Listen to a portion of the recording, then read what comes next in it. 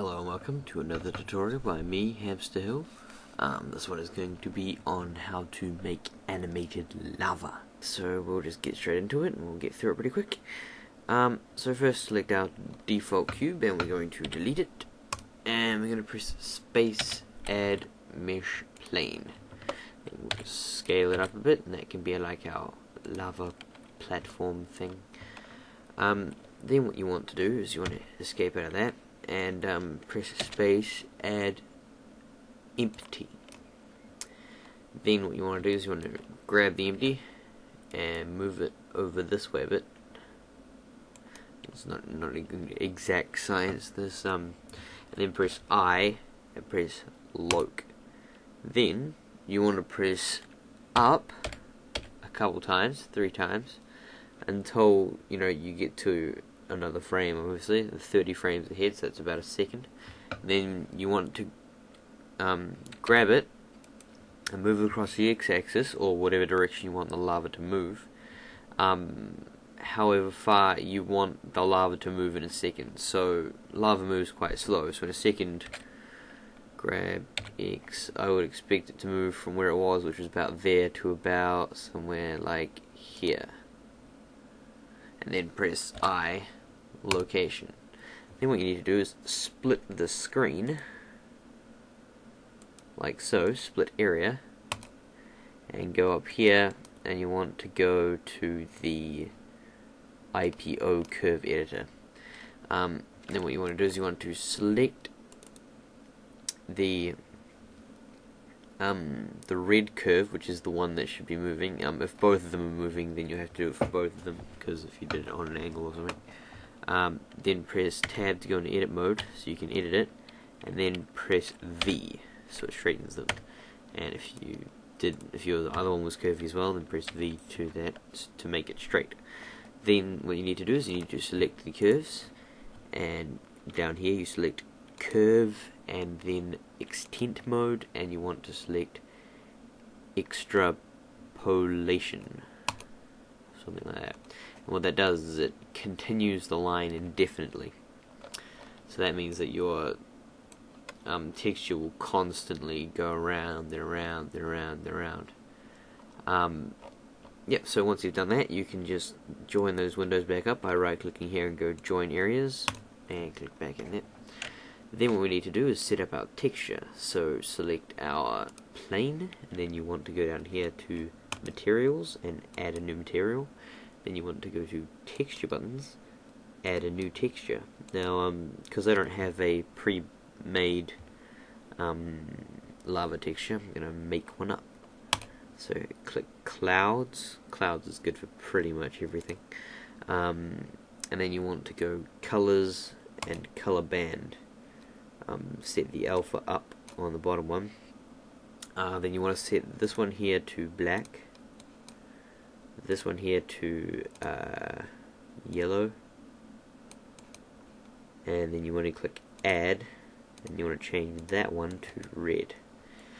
Then you want to move the yellow one up to somewhere like here. You want to move the red one over this way a little bit, and then move the black one all the way up to it. And you should get something funny. Now these things aren't an exact science, as I said before, so you just got to play around with it until it looks good. Sort of, probably a bit more red would look nice in that. So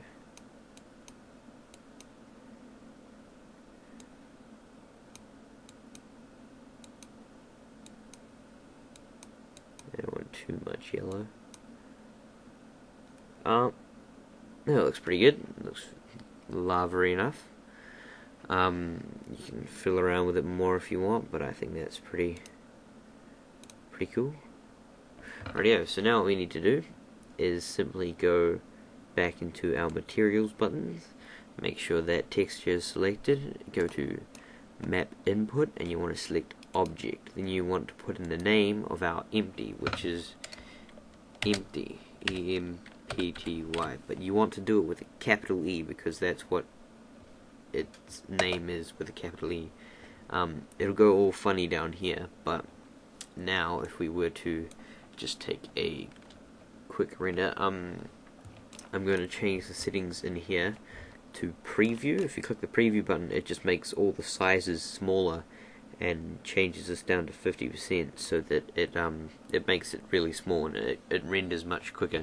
It's real good for when you're just trying to adjust things. And as you can see, that looks like some pretty okay lava. Now with lava, you probably want to make it emit, because that'll make it sort of look like it's glowing and stuff, and lava glows. So if you go over here and we have color selected, you also want to select sorry, not normal. You want to select emit. See how it glows down in our preview thing now. And then just press F12 to render and see what that looks like.